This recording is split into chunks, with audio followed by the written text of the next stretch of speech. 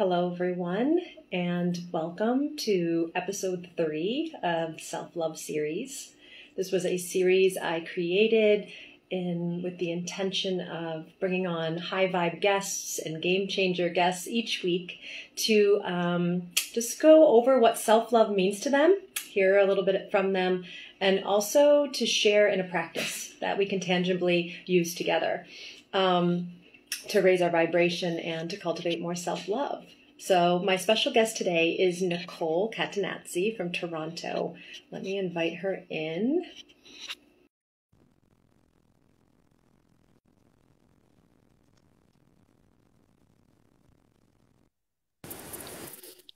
Hello. Hello there. So good to see you. Lovely to see you, my friend. Thank you for being a guest on Self-Love series. And I would love to give you a little introduction about you and then just a little one so then you can go on yourself and tell us more about yourself. Please, yeah.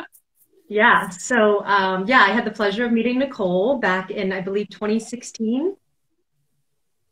Yeah, I think so.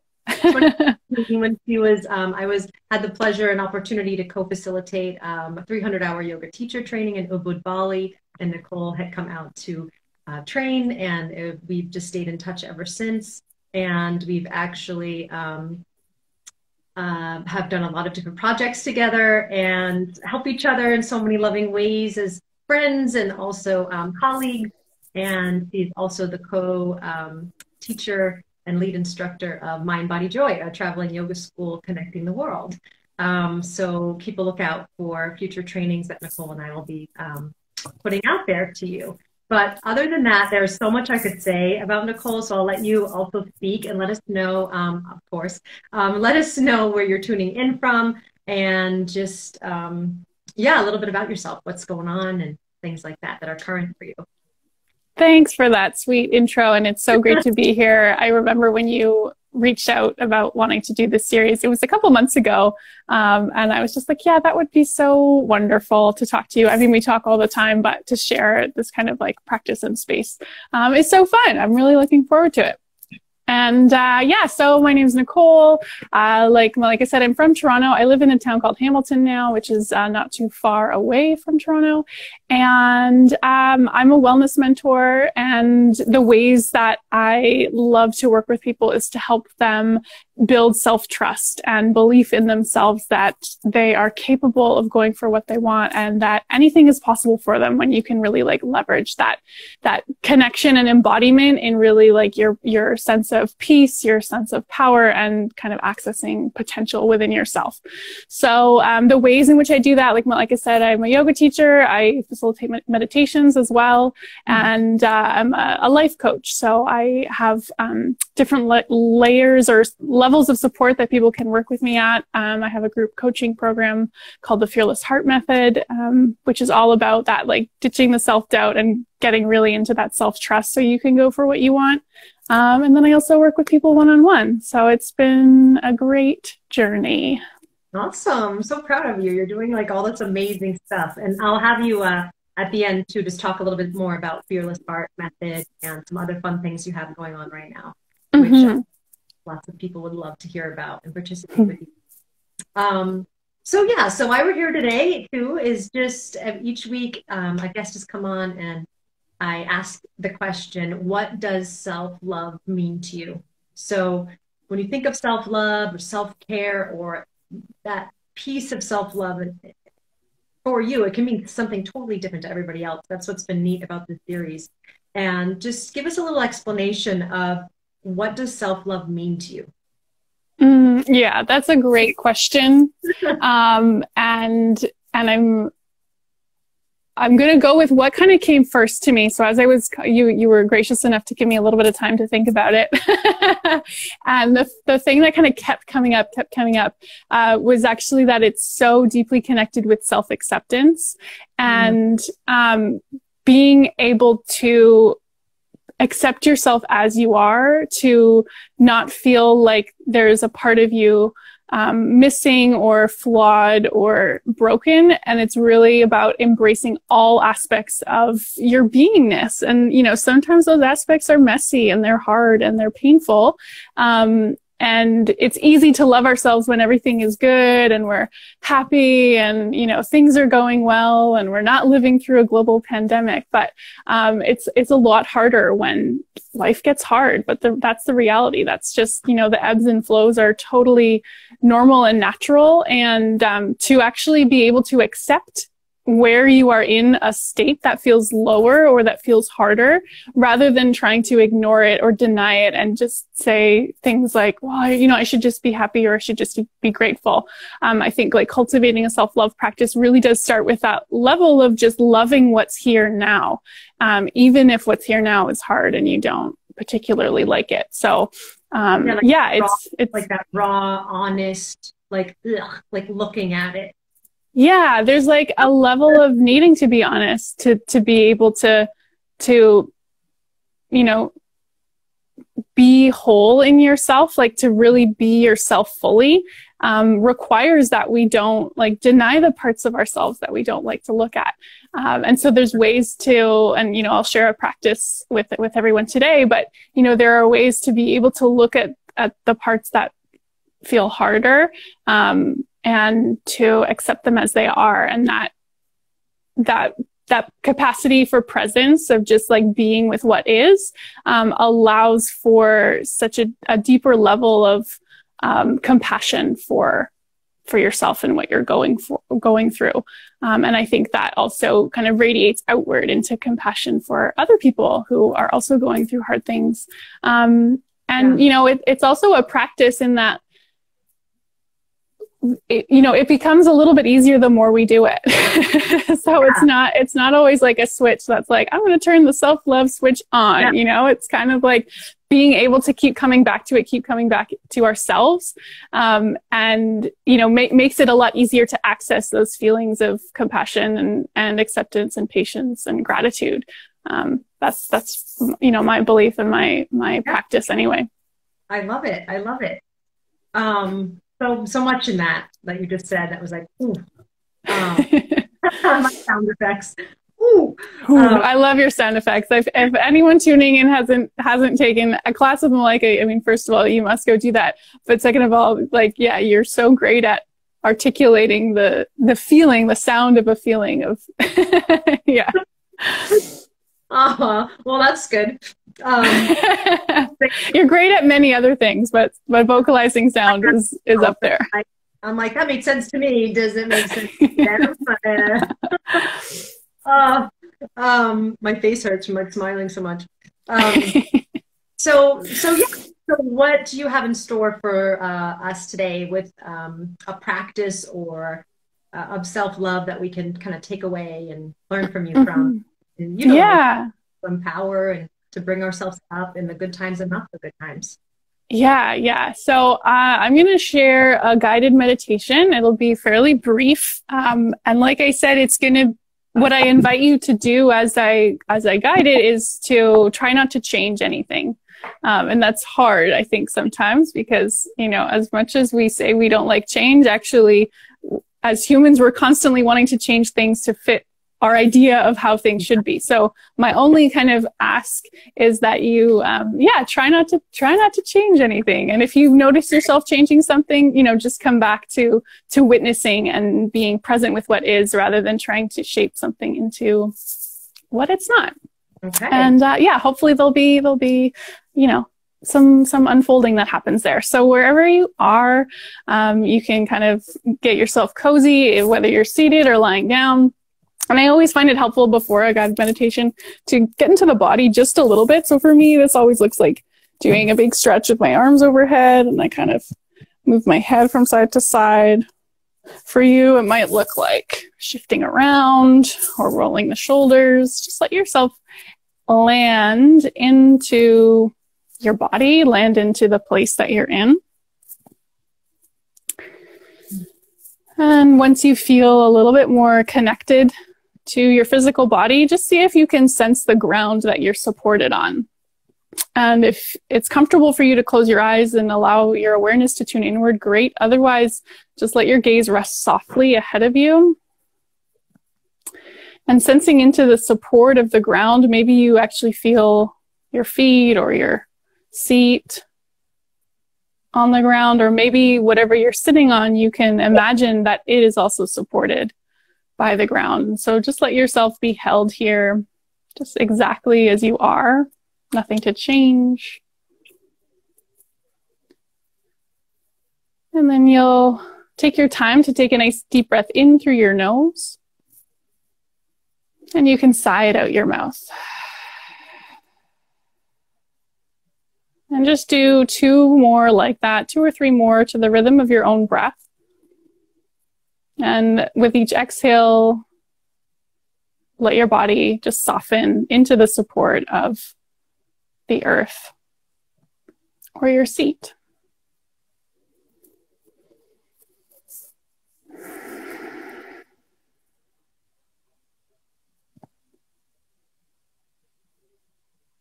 And then tune into a natural rhythm of your breath. Whatever feels spacious and supportive to you. See if you can dial your awareness up onto the quality or the experience of your body breathing as it is.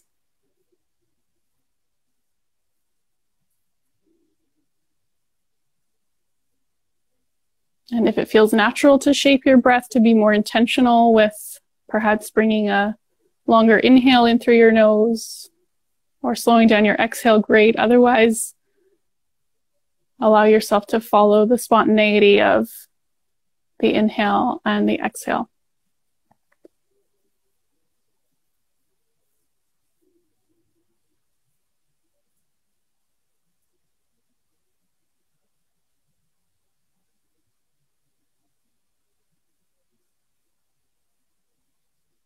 And then let your awareness gently land or drift to a place in your body that maybe feels a little bit sticky, a place that might be holding tension, a place where there's perhaps a slight discomfort, or even just an area in your body that's calling your name. It might not make logical sense. Maybe it's your index finger, maybe it's your big toe, wherever your attention wants to rest in your body, allow your attention to go there.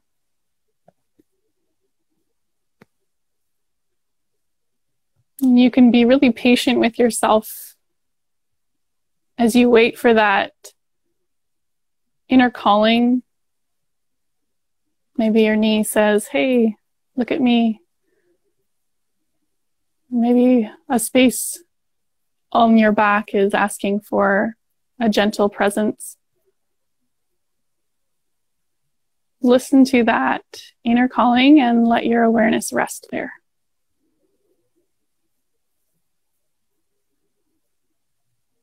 And once you find that place in your body, hold your awareness there without trying to change it in any way. Just simply notice, as if you were gently inquiring or you were really curious about that place.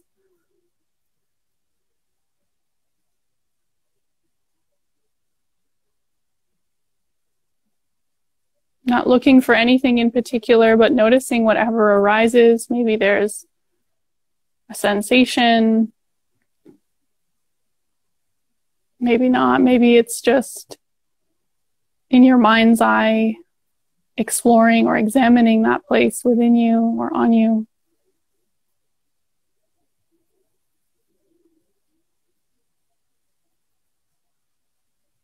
Whatever is there is welcomed with your present awareness, exactly as it is.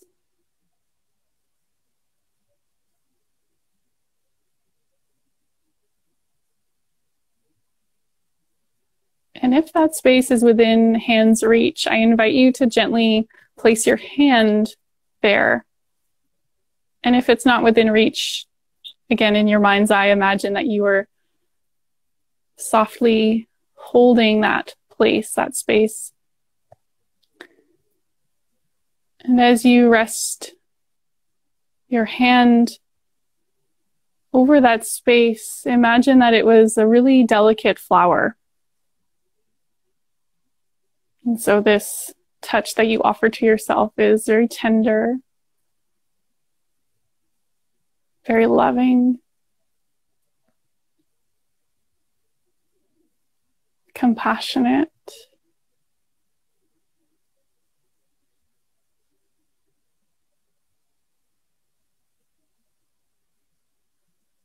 Feel yourself breathe into that delicate flower.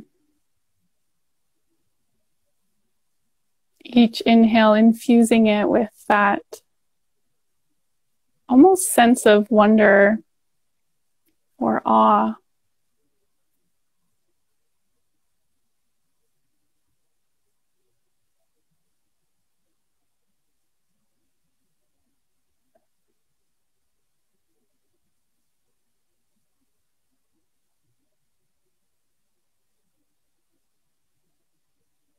Let whatever feelings arise be as they are.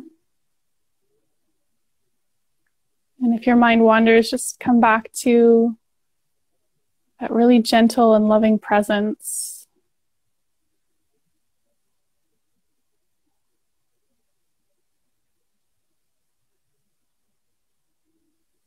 Spend a couple more rounds of breath here.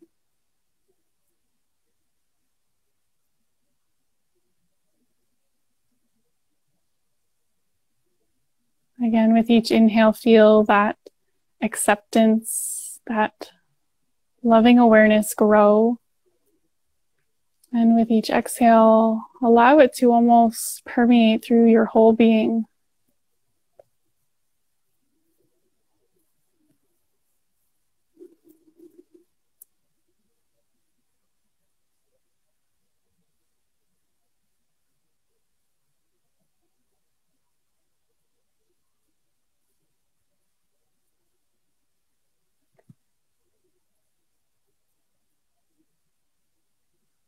Follow 2 more cycles of breath, really treasuring this part of you.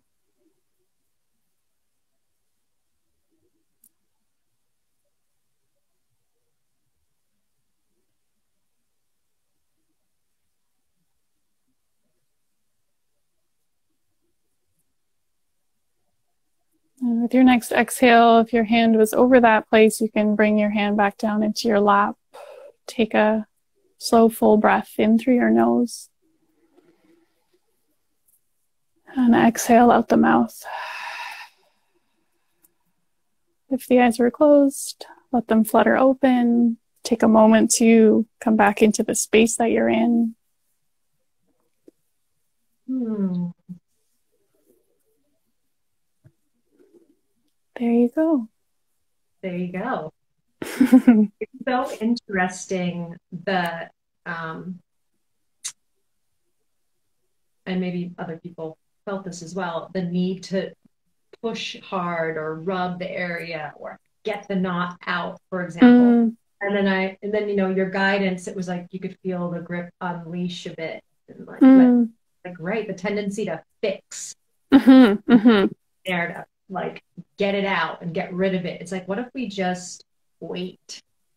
I took away from that. What if we just wait and hold ourselves in this space? Yeah. And watch what happens with this delicate flower. And it's funny, I have actually like these right beautiful. I pictured like, you know, this white petal. And anyway, yeah, it's so interesting though, like when to just catch yourself when you want to like rub the knot out or get the trigger point. It's like, what if we just lay gently the hands there? Cool. Yeah, that's great. Because I'm the same, where it's like we think that when it's a problem, you know, something like tension, we feel like it's bad and we have to get rid of it. And sure, it's great to have a massage and to massage it out. But yeah, also being able to be with what it is. And I know in times that I've done that practice too for myself, sometimes it naturally changes. I don't actually have to do anything. There's just a natural like softening that occurs by giving it that loving presence, that awareness. It's like, okay, cool. I can just like, I'm getting that attention that I need. And I think the same goes for our emotions. Sometimes, you know, we want to like push past the hurt or the hard, but really actually, if we just allow ourselves to be with it for a second and really feel it and experience it, it's actually sometimes a much quicker route to get through it and through the other side. And it's great to know too, because sometimes we do need like someone to get in there, and sometimes we need on the tennis ball, and that's all good. But sometimes it's like, what if I just hold myself in this? It's sort of like Olivia the first week with her self Reiki that she took us through. It was like, I notice I just naturally do that a lot more now, like lightly on my body, or if I'm in bed and I'm like wanting to, I don't know, just interesting things I've noticed lately. Like I'll just kind of do this, nice, and I'll just be. It gives this softening presence, but also the power available in our hands and the energy. You know, it's like a whole nother like lesson and all that, but like the power at our fingertips, and like there's so much energy in prana there, and if we just hold ourselves and wait without to fix or to get rid of, it's I mean, I feel great, because when I was sitting there I was like, oh yeah, I do have a little tension in the here, and it's running up into here, and then now I feel like, oh, it just doesn't, I don't even remember it was kind of there. Cool. Wild. Crazy stuff. Us through that. And we have a few more minutes, so I'd love for you to just go over how people can reach you.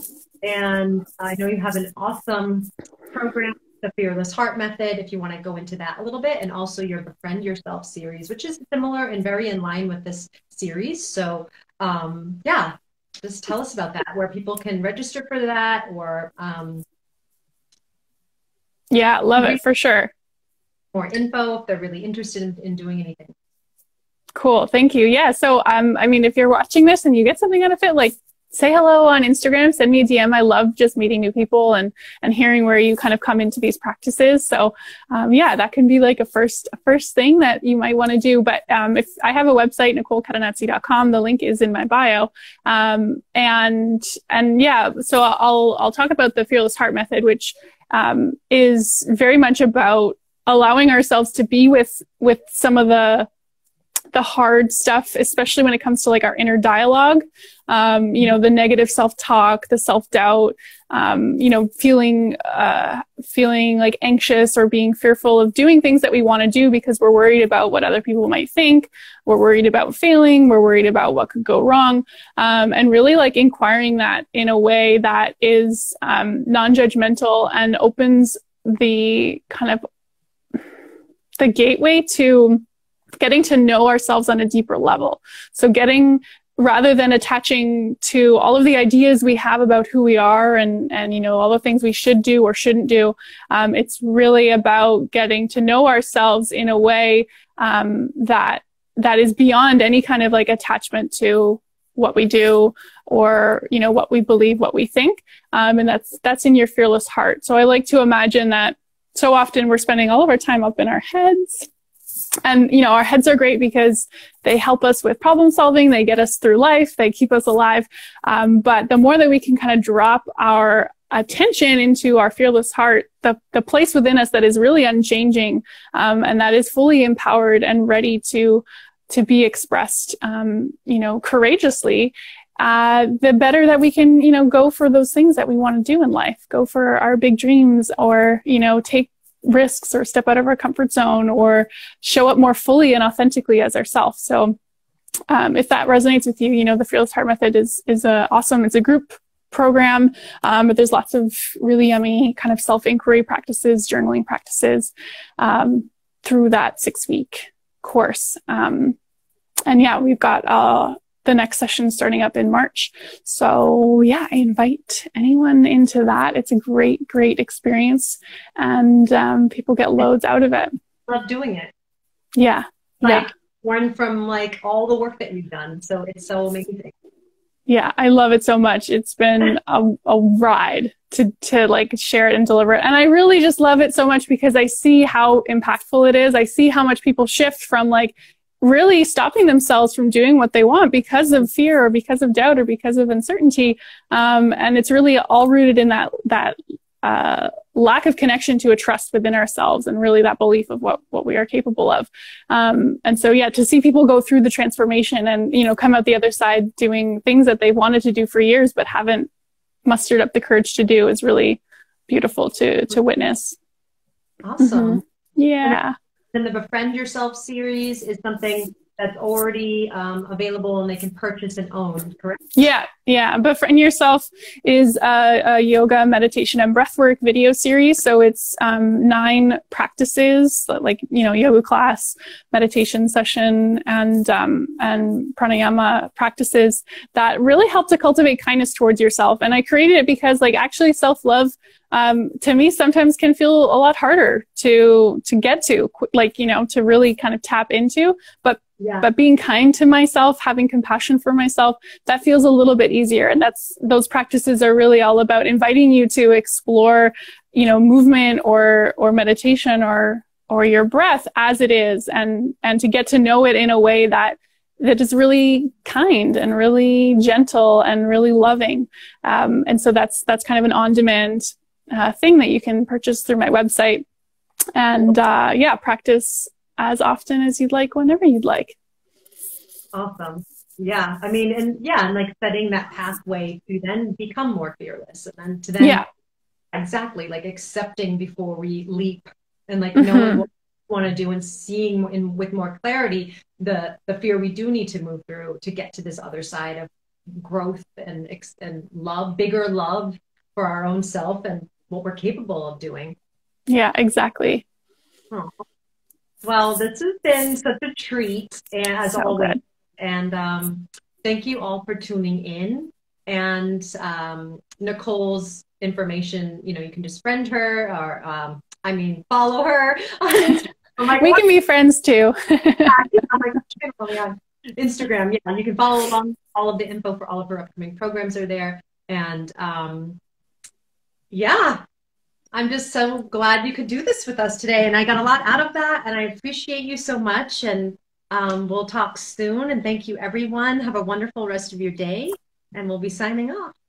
Thank you so much. See you later. Bye.